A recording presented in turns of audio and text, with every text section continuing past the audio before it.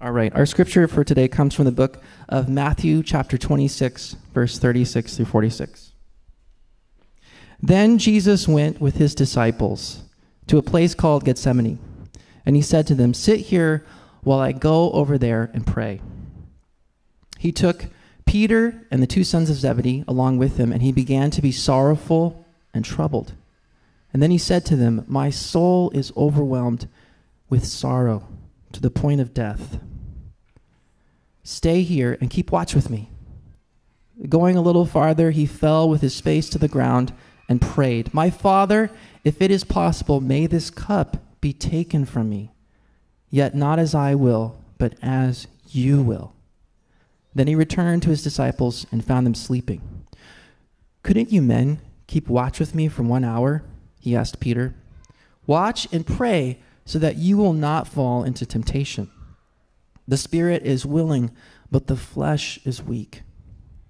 He went away a second time and prayed, "My Father, if it is not possible for this cup to be taken away, unless I drink it, may your will be done." And when he came back, he again found them sleeping, because their eyes were heavy. So he left them and went away once more and prayed the third time, saying the same thing.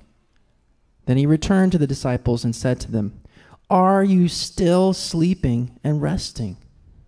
Look, the hour has come, and the Son of Man is delivered into the hands of sinners.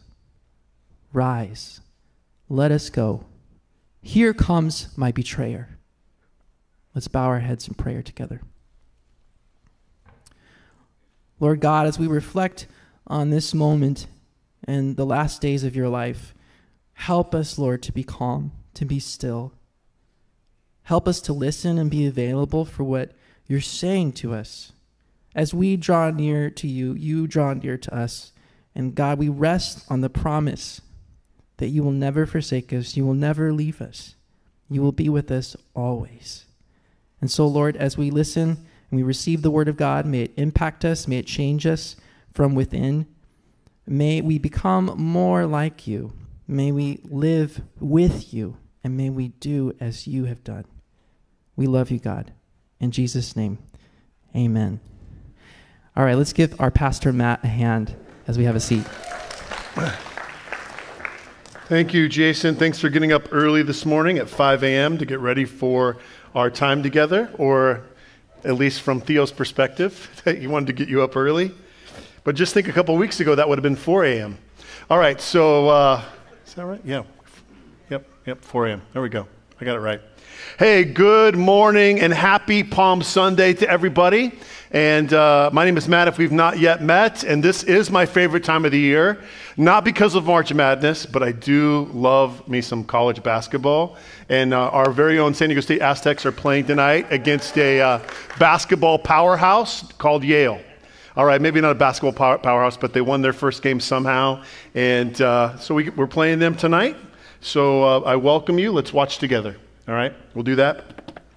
It's my favorite week because it's the most significant week in the year from a Christian perspective, Holy Week. And Holy Week begins on today, Palm Sunday, which marks the occasion many years ago when Jesus rode triumphantly on a donkey, not a majestic war horse, but a donkey, into the city of Jerusalem, where he had been spending time.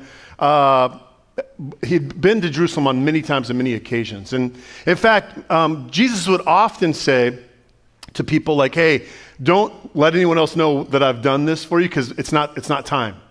He tells his mom right before he performs his first miracle, "It's not time yet. It's not time for the Son of Man to be revealed. It's not time. It's not time. It's not time." It's G14 classified, keep it under wraps, and people would go and talk about who he is, and crowds began to follow him. But at this point in the journey, Jesus is saying, it's time. It is time for me to confront both the evil that exists in the religious system of the world, that exists in the temple in Jerusalem, this incredible, holy, sacred place. And it's time for me to take a stand against the evil that exists in you and in the world. It's time, Jesus is saying. That's what his triumphal entry represents.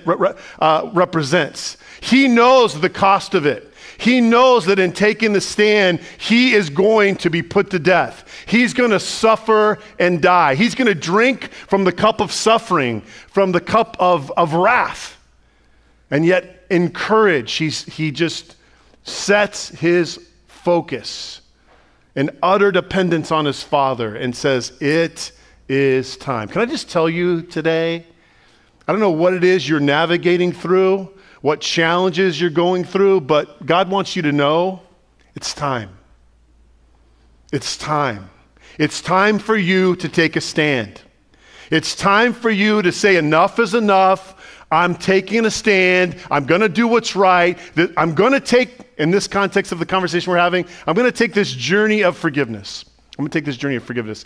By the way, as I get started, I just remembered that I saw a Flood Celebrity today when we were going through our long process of building out this building and working with the city of San Diego that was as fun as it sounds. God provided us with a guy named Frank, who's here today, who would watch our building at night. We'd had a break-in. People were trying to get copper. Copper's really valuable. And so we had Frank on duty most nights. And Frank, first time I've seen Frank in a couple years, but it's good to see Frank today. There's Frank. Frank, thanks for watching our building. So good to have you here with us today. Flood Celebrity shout out as we get started, right? So the Lord wants us to know it's time. It's time. And as we think about this today, we're talking about the journey of forgiveness. That's the conversation we've been having. Forgiveness in a world that's marked by hurting. Hurt is natural. To be hurt, to hurt others is natural. Unfortunately, it happens all the time. To forgive is supernatural. The way we've been saying it in this series is 70 times 7, referencing Jesus saying to his disciples, this is how many times you need to forgive, as many times as it takes. 70 times 7. To err is human. We fall short. I don't say that as an excuse. To err is human. To forgive is divine. So we've been talking about how do we experience and express the miracle of forgiveness in our lives. How do we experience and express the miracle of forgiveness in our lives? And specifically, how do we forgive from the heart? How do we forgive from the heart? Because last week I named, not only is there a lack of forgiveness in our culture, there's a lack of forgiveness oftentimes in the church, or if there is forgiveness, oftentimes it's a shallow, superficial forgiveness. We forgive because we know we're supposed to. We forgive because it's the right thing. We forgive because we don't want to go through the time and energy it takes to enter into naming a wrong that we've experienced and walking with another person through that. We live in a culture that's like, hey, we don't have time for pain. We don't have time to sit with this. Let's just move on. Let's just move forward. And I'm all for moving on. Believe me, the last place I want to be is camped out somewhere in emotional pain. I'm all for moving on. But to move on truly and fully into freedom requires that we're willing to do the work of partnering with God to name and grieve our hurts and losses. Not pretend like they didn't happen, not stuff them down like a beach ball in a swimming pool. Like, I'm just going to hold this down here, and it's going to end up coming out sideways, right? So the problem of superficial or shallow forgiveness, which minimizes the wrong done. And it's not true. It's not a lasting forgiveness. So again, how do we forgive from the heart? And I said this last week, and I want to camp here today, and that is this. We forgive from the heart by grieving from the heart. To forgive well means to grieve well. To grieve well means to grieve in a healthy way, right? Paul says we are to rejoice with those who rejoice. God is the most joyful being in the universe. And so his people, me and you, should be marked consistently by joy. And in the midst of that, being marked by joy, we're also people who are open to responding to the brokenness in us, in others, and in the world through lament, through grieving what is. C.S. Lewis said that we need to bring to God not what we ought to bring to God, but what is truly in us. Because the oughts get in the way of us speaking, facing, and feeling the truth. As a Christian, I ought to forgive. So we use that as a Band-Aid to cover over the deep hurt we've actually experienced, which keeps us from something that's really important, called reality. We meet God in reality. God is a God of truth. And he's like, hey, Matt, I see you. I see what you're wrestling with. I see what the hurts that have been done to you. I see the hurts that you've done. And so let's look at that. Let's grieve that. And so that's what we're looking at today. To grieve well, or to forgive well, means we grieve well. And the biblical framework, the theological framework for grieving in a healthy way is death, burial, and resurrection. What does grieving, good grief, look like? It looks cruciform. It's Jesus-shaped. It's cross-shaped. It's a cruciform journey of death, burial, and resurrection. And next week, especially, we are celebrating with the church all over the world the joy of the resurrection of Jesus. But before we get there fully, let's walk through this process. And I enjoy movies. I'm a movie buff. Roxanne and I a couple weeks ago got to see Dune 2. It wasn't in IMAX, which is important. IMAX was sold out. Anyone see Dune 2 in IMAX? All right. All right, then just like, hey, you saw it on a standard screen, Matt. Not only did I see it in IMAX, but I saw it on 70 millimeter. In fact, I sat with the director. I was there. He was giving me inside scoops on why they shot a scene a certain way. It's like, okay, Joe, I get you. I get you. Here's the thing. When it comes to Dune 2, Joe wins. All right, I'm just acknowledging that. I like to win. I didn't win. All right, but it was a good movie. One of the classics, if you're surfing on TV, is Titanic will come on. Right, and not to go all into Titanic, but one of the things Titanic illustrates is that what's going on below surfaces. What's going on below deck, where they hit the iceberg and they start taking on water, everything on the top deck is like, hey, we're good. Jesus is alive, right? This is fantastic. Yeah, but what about that boom? What about that wound what wound?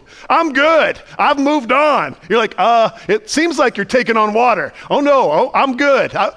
Give me a verse. You wronged me? Oh, I forgive you. But do you though? Because you're taking on water and you seem like there's some resentment and some bitterness and, I'm not bitter. I'm not angry either. I'm actually really good, all right? Because what's below comes out.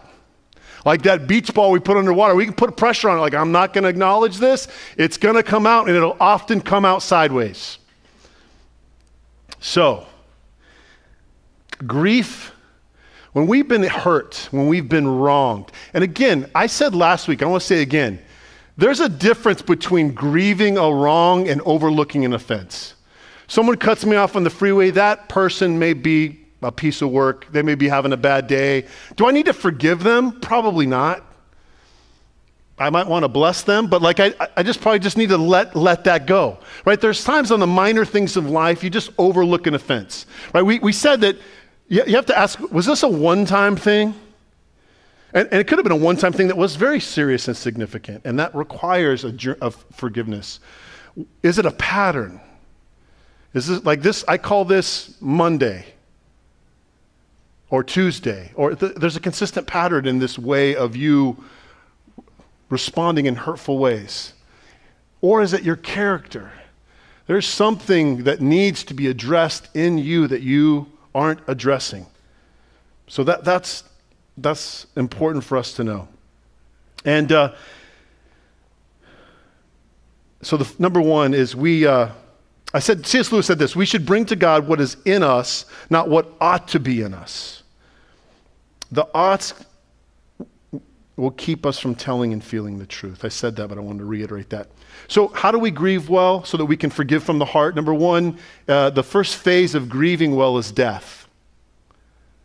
It's paying attention to your losses, paying attention to the way in which you've been hurt in life.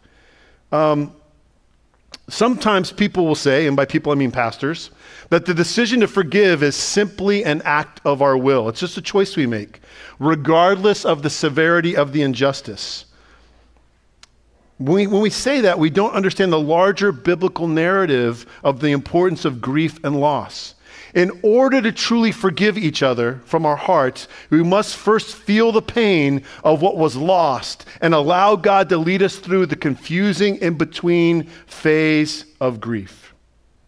When Jesus gives his life for us to forgive us, he doesn't say, well, they did their best. They couldn't help it. He was not detached and void of emotions. Rather, Jesus truly felt the pain of our rebellion and unwillingness to believe and receive him as he hung alone on the cross and prayed, Father, forgive them, for they do not know what they are doing. And so on this slide behind me, we see this journey of forgiveness. I want to give you this quick overview, the journey of forgiveness. So we begin with naming and experiencing blankness. Oh, okay, there we go. Hurts and losses. We call those deaths, many deaths. It could be a betrayal. It could be an abrupt departure. Like I thought we were going to be friends for life, except now we're not. And I don't even understand why or what happened. Or I do understand what happened, but we haven't addressed it. This person just chose to cut me off. Infidelity, unfaithfulness, breaking a promise. Not only the things we do, but the things we sometimes fail to do. Called to protect and provide for each other, to speak up and advocate on one another's behalf. And that wasn't there. Lack of attention, lack of meaningful affection, lack of prioritizing the relationship and cultivating meaningful connection. Losses. Then the second phase is burial.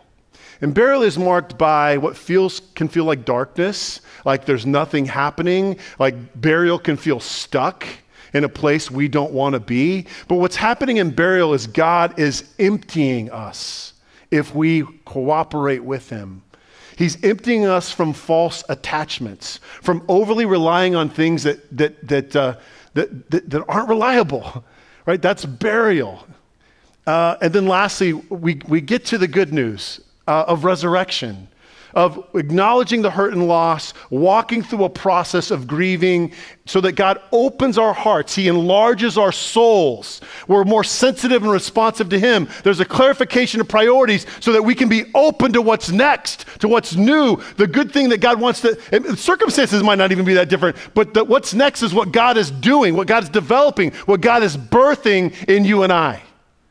Newness, openness, greater clarity, greater empathy for each other. And here's the thing, if you're anything like me, when I experienced a hurt, a wrong, a loss, I want to just move on, right? Let's just get, what's the next best thing that's coming up? Let's focus there. Let's get to the new beginning. Let's not pay attention to the loss. That's not fun. That requires work. Who wants to be sad? So we just move on and we skip this process, which God will bring us right back to it. We'll experience another hurt, another loss. And God's like, okay, Matt, you're going to walk with me through this? Nope, I'm going to leap across.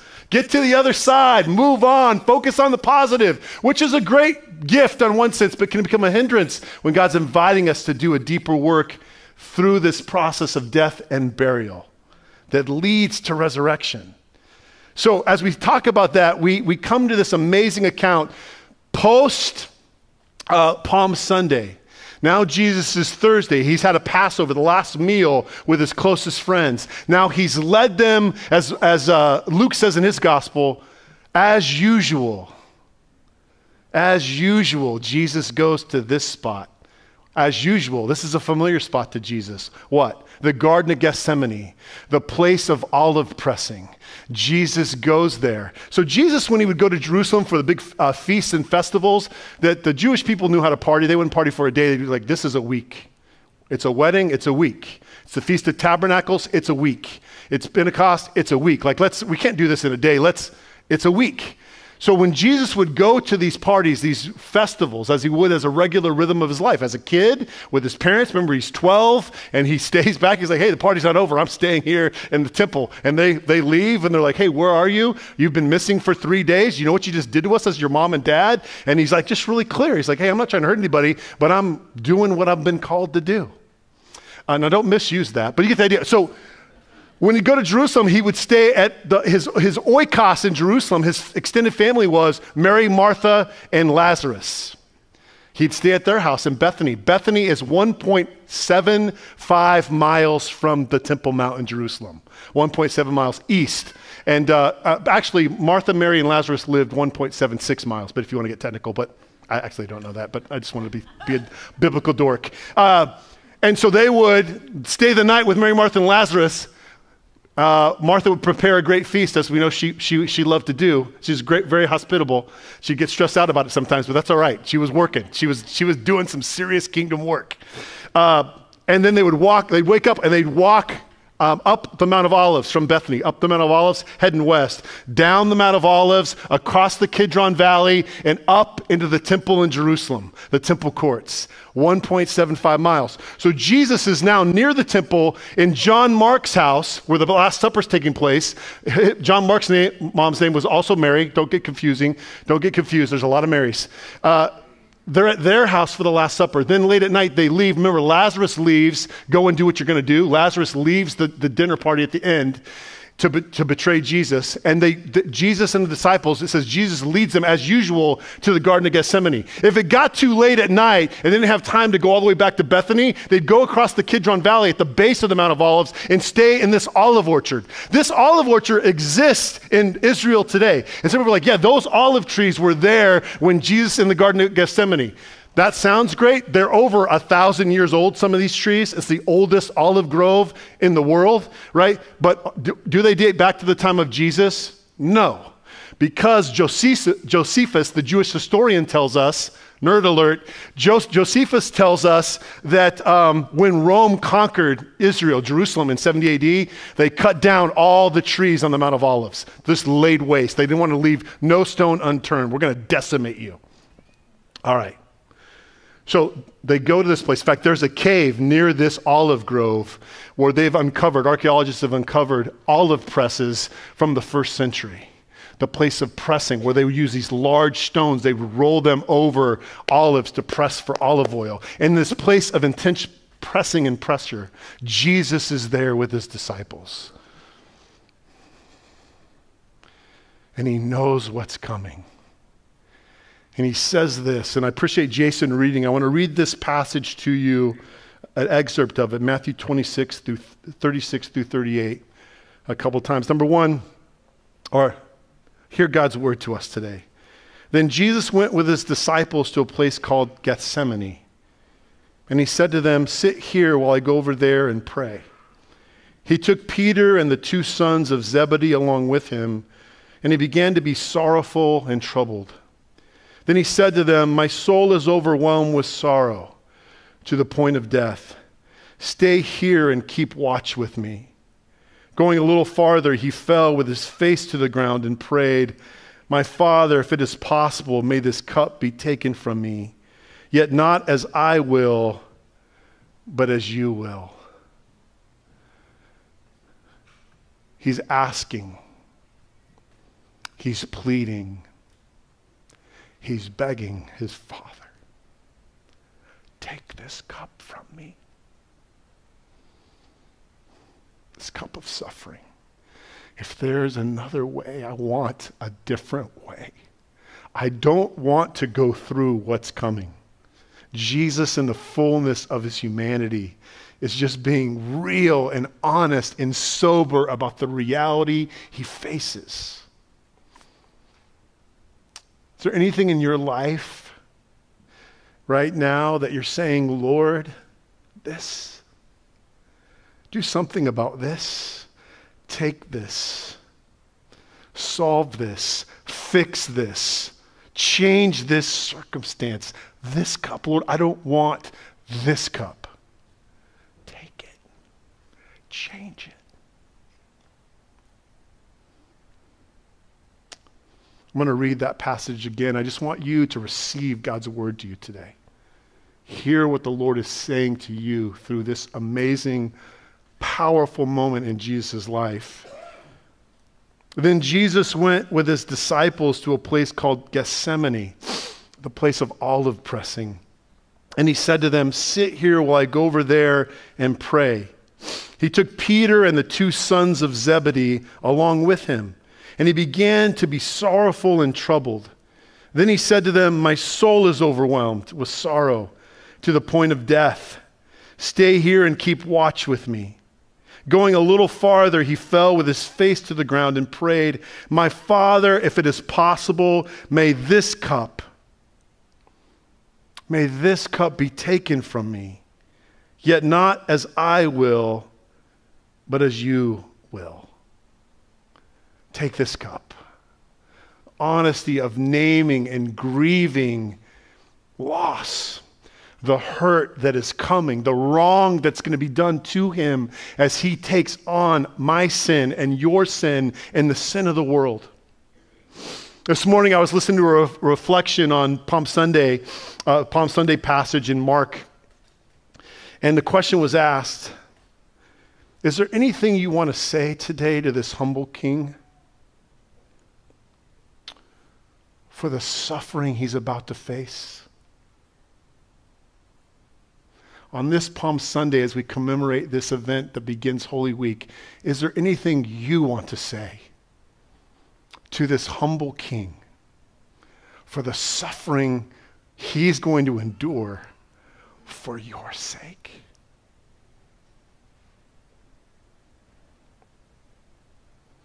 Is there anything you want to say today to this humble king who is the King of Kings? He's the way, the truth, and the life. Amen. For the suffering he's going to walk through on your behalf, in my behalf. Thank you.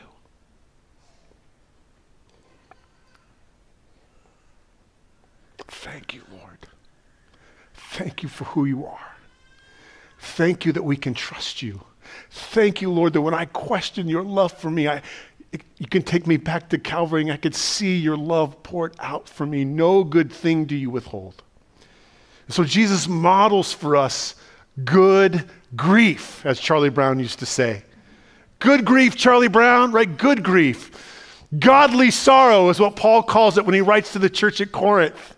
Not worldly sorrow, but godly sorrow. And so as we learn to forgive from our hearts, we have to grieve the hurts that have been done and the hurts that we've done to others. We need to lament the brokenness in us, the brokenness in others, and the brokenness in the world. And I mentioned this last couple of weeks when that counselor, when I was in college, said to me, Matt, you have to grieve this relationship that you desire with your mom that's just not going to happen. You got to grieve it. You gotta let it go. Well, let what go? This what you're wanting, because what you're wanting is not going to happen. As John Townsend said, John Townsend, Henry Cloud wrote a series of books called Boundaries. John Townsend says this: grief is God's solution for accepting what we cannot change. Grief is God's solution for accepting what we cannot change. That's what that counselor was saying to me. You can't change this person. So you got to grieve. You got to pay attention to it. So in fact, Jesus, as he's approaching Jerusalem in Palm Sunday, Luke 19:41 says, as he approached Jerusalem and saw the city, so he's coming over the Mount of Olives, east of Jerusalem. And when you get over the ridge, you look directly down on the Temple Mount. The temple's there in all its glory. And he sees that, he's overwhelmed, it says. He saw the city and weeps over it because he knows in their stubbornness and pride, they're rejecting the gift of God's forgiveness. Instead of expressing godly sorrow, they're expecting worldly sorrow. And they're saying, Lord, you need to change this. You need to kick these Romans out of here. And Jesus knows that way of the world is going to lead to their destruction. Just a few decades after the crucifixion and resurrection of Jesus, there was a Israeli resistance, a Jewish resistance to Rome. And Rome's like, okay, that's how this is going to go. The most powerful fighting force the world had ever seen. And they laid waste to the temple. So Jesus knows that's coming and grieves it. He wants it to be different, and yet he knows that's the way it's going to go. He models for us godly sorrow. Worldly sorrow is bad grief. Worldly sorrow is feeling bad. It's shaming and isolating. It's feeling insignificant, unworthy of love. It's self-rejection, self-hating, and very isolating.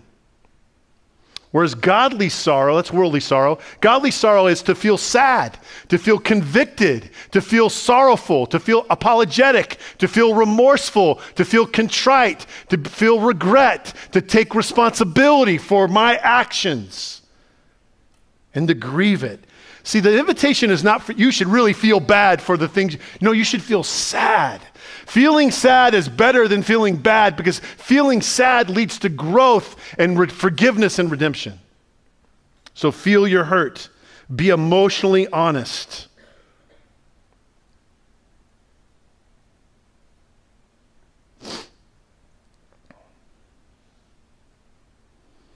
All right. There's a way to practice this. Practice what? Being in touch with what's going on inside of us.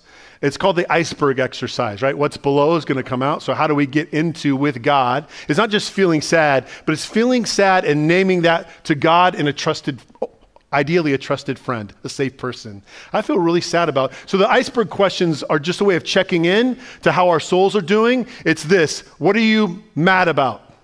You got some time? What are you sad about? What are you anxious about? What are you glad about? Right? Got it?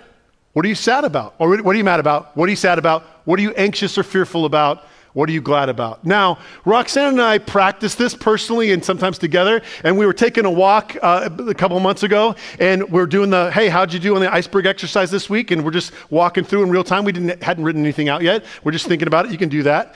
As an extrovert, sometimes I don't know what I think or feel until I'm talking about it. But so we're walking, and I started with gladness, because who doesn't want to start with the good? What you're glad about? Then I realized the wisdom of not starting with gladness, because it's just a good note to end on. You know what I'm saying? It's like, hey, I got to name some hard stuff, but here's what I'm really glad and thankful for, right? So that's just, there's a process to it. So again, what am I sad about? Small or big loss, small or big hurt, a disappointment, a choice I or someone else has made that's caused pain. That's what I'm sad about. What are you anxious about? My finances, your finances, your future, your family, your health.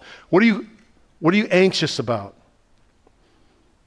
Oh, I skipped from mad. What are you angry about? A betrayal, a hurtful comment, a car breakdown? You're like, why do we be angry about a car breakdown? One, it's frustrating, but maybe your car's been, given indications, like with the lights on the thing, like, hey, something's wrong, you should pay attention to me. And we're like, nah, I'll get to it eventually. And then you break down, or you express it to someone in your family who's like, their responsibility is to make sure the car's doing well. You're like, hey, something's not right. Have you heard hypothetically, have you heard Jessica's brake? I know you just had Jessica's brakes done, but they're still squeaking. I think you should take it back to the mechanic. I'm like, I will eventually. Now, if that breaks down, like, there could be someone in our household that could be angry at someone else in our household, right? That's what I'm saying. Car breakdown, what are you mad about? I'm frustrated that I didn't take care of it, or I'm frustrated that you didn't take care of it. You know what I'm saying? Hypothetically. And then what are you glad about? What are you glad about? I'm glad about my family. I'm glad about March Madness. I'm glad about this new opportunity. I'm glad about the people in my small group. I'm really glad about my church and the good things God's doing there. What are you glad about? I'm glad about that in May I get to go fly fishing for the first time. Do you see that? I have no idea what I'm doing. But I'm going fly fishing in Montana with grizzly bears. It's going to be fantastic. I'm glad about that. I'm really looking forward to that. I'm glad that I'm going back to Malawi, Lord willing, this summer if I get my passport renewed. I'm glad about that, right? So what are you glad about? So end there. We with iceberg. Okay. That's a part of feeling our losses. Okay, secondly, we got to go faster. Burial. Burial is about waiting and the confusing in between. I asked someone recently, I'm like, yeah, but when you're in that burial phase of grieving, what are you supposed to be doing? Life's still happening. You know what I'm saying? Like, there's still bills to be paid. There's still kids that need to be attended to. There's still, right? You're still living life, but you're in this place of grieving where it's burial, where it feels like, but what am I doing? You're waiting on God to do the work in you that only He can do in you. God, I need you, but where are you? It feels dark. It feels empty. God's emptying me of my unhealthy attachments, of putting too much of an emphasis on things that don't matter. The disciples have been waiting for Jesus to go into Messiah mode. From the day they first met him, they see glimpses of it, and now they're getting to Jerusalem. They ride in, they're like, yes, Messiah mode, activate. And then they see him saying to them, my soul is overwhelmed with sorrow. I am so sad, it feels overwhelming. God in the flesh. I mean, you're like, this is the Messiah, this is the hero, and the hero is saying he feels overwhelmed. Right? That's what they say you're on an airplane. Everything's cool, even in turbulence, unless the flight attendants start getting panicked. If they look afraid, it's time to be afraid, right? That's the equivalent. Like the disciples are like, hey, Jesus has got this, except he feels overwhelmed with sorrow to the point of death. He feels like he's dying. Where Messiah mode, activate. Take these Romans and send them packing.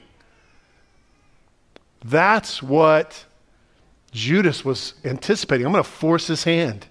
And then he's going to Messiah mode activate. And he kind of does, right? When they go to, in John's gospel, when they go to address Jesus, this contingent of Roman soldiers, this legion of Roman soldiers in the Garden of Gethsemane, and he speaks and they all get knocked down. And the disciples are like, yes, yes, come back again. And then he willingly surrenders to them. They're like, no, what are you doing?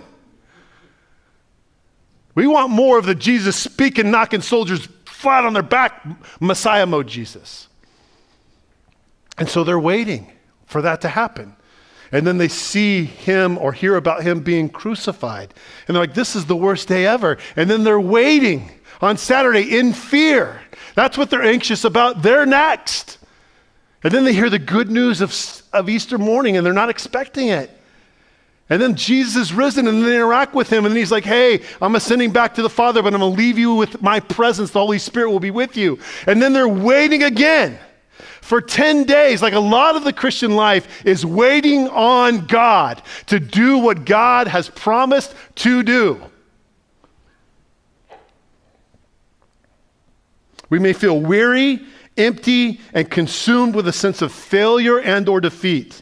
Yet in these confusing in-between times, God is uprooting our self-will, our over-reliance on ourself and what we do well. He strips us of layers of our false self and frees us from unhealthy attachments. The process of forgiving always involves grieving before we're able to let it go. I'm going to say that again. That's the thesis. The process of forgiving always involves grieving before letting go, both for the person who offers forgiveness as well as the person who asks for forgiveness. Forgiving a person who has hurt us deeply requires a miracle only God can do. But if we wait on him in that confusing in-between time, asking him to do what only he can do, such as soften and open our hearts, right? The question is not, can I forgive this person? Can you forgive this person? That's not the right question. The right question is, do you want to? Do you want to forgive that person? Answer, no. All right? Be honest, not what you ought to say to God, but what's really there. I have no desire to forgive this person for the wrong that they've done to me, for the hurt they've caused me and others.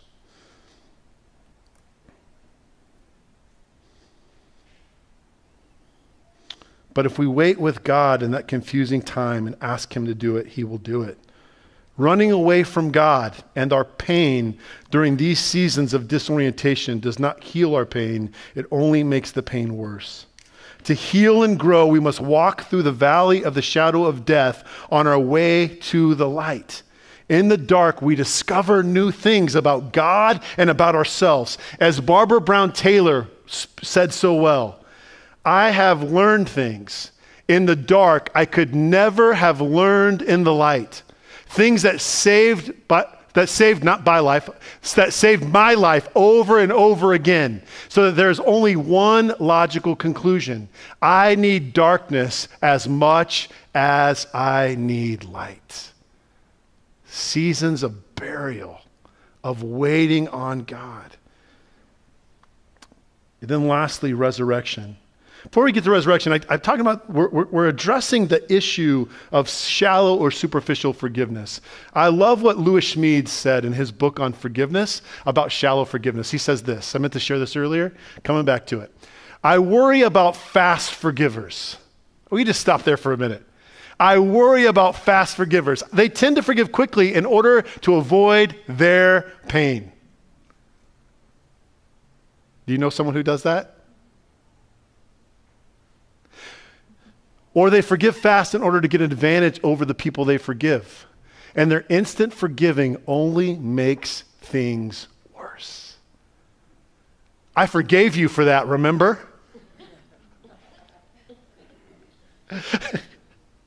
Hypothetically again. So resurrection, that last phase on the journey, death, burial, resurrection is new life. Let the old birth the new. The central truth of our faith is that Jesus died a real death on a Roman cross and rose from the dead. That's the cup that Jesus is asking the Father to take for him. The cup is the cross. The cup is, not the cup, the cup is death by crucifixion. And we will celebrate that in earnest next week. But that truth is what enables us to affirm that our hurts and losses are gateways to new beginnings. Because through death comes life. We can affirm that losses and hurts are gateways to new beginnings because the Christian life is a cruciform life. Through death comes life. Resurrection is present. God is active. In fact, Jesus says it like this in John 12:24. Very truly I tell you, unless a kernel of wheat falls to the ground and dies, it remains only a single seed. But if it dies, it produces many seeds. Our hurts and losses are real, but so is the resurrection our living God brings from our losses. God invites us to trust him with the many losses and hurts we experience in our lives. And he can bring good out of it. It's Joseph at the end of his account in Genesis 50:20 saying, what you intended for evil, in fact, you intended it, it was evil. What you intended for evil, God has used for good. God's brought life and resurrection and newness out of it. He's turned horrible Friday into Good Friday through his resurrection, as we sang earlier.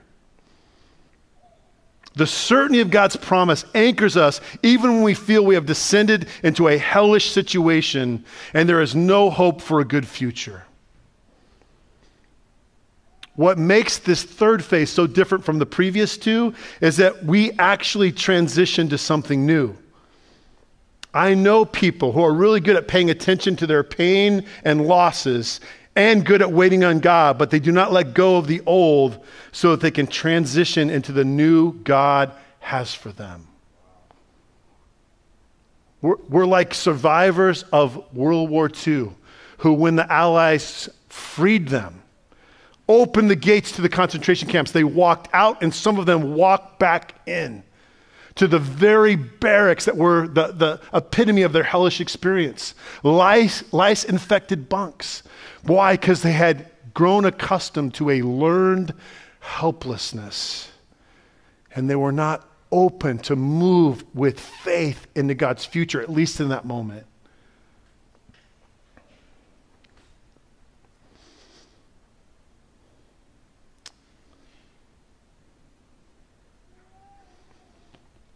All right, as we wrap up, one of your next steps I want to encourage you to do is that iceberg exercise this week. Do that and email it to me. No, don't email it to me. Do that and then share it with God and share it. You're doing it before the Lord. And then share it with a trusted, safe friend. Maybe your spouse, maybe a roommate, maybe people in your small group. That's one. Two is grief loss chart. Grief loss chart. And that's what a grief loss chart is. So you're kind of breaking up your life wherever you're at in your life. I know some of you may be at that 19 to 25 age. God bless you there. But some of us are a little bit further down on the chart. No judgment. Seasoned veterans, if you will. And you say, okay, in those seasons of my life, what were the significant hurts and losses I experienced? And then what was my response to them at the time? I just kept going. I did my best job just to keep going. Keep on trucking. It's all right. Just like, it's not right or wrong. You're just saying what happened. When I forgot to close the gate and our schnauzer got out and got hit by a car when I was a little kid, what did I do with that?